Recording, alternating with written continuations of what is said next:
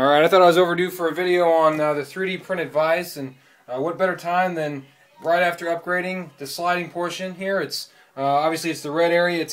Now it has 2 nuts on either side, and it's significantly reduced the wobble, and I think it's going to make it a heck of a lot stronger. I have not crushed anything yet with it. First I'll show you it moving.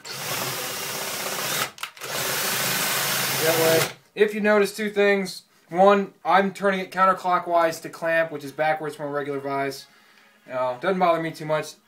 This, though, is I'm having trouble gluing steel to plastic. So I'm just kind of, hot glue was working pretty well. I'm just kind of ignoring that right now. But let's see. I got Rotel can. Let's take it easy first here.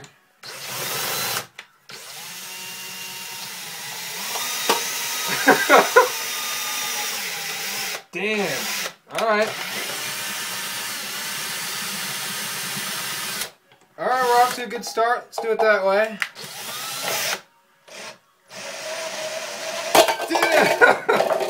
Alright. Alright. I think it can handle more. Let me get some safety glasses on here. Okay.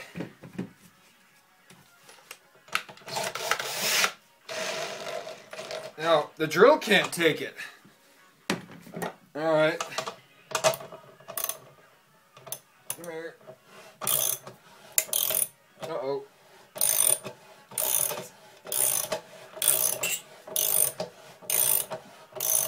Jesus. Yeah, I mean, the bottom of a tin can's pretty tough.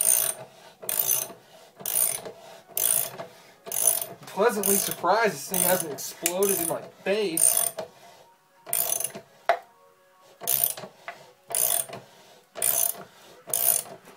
Maybe I better stop before it does. I mean,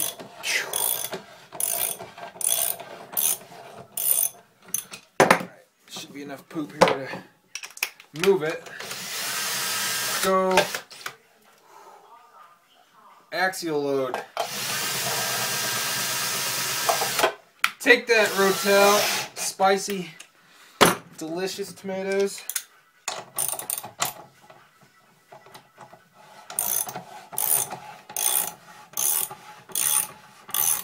Yeah.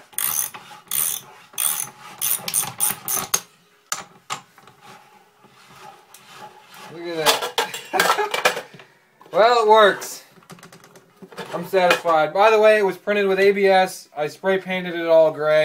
Don't do that. It was messy. Just leave it whatever color you're using. And then I went 30% infill. I hot glued the metal on.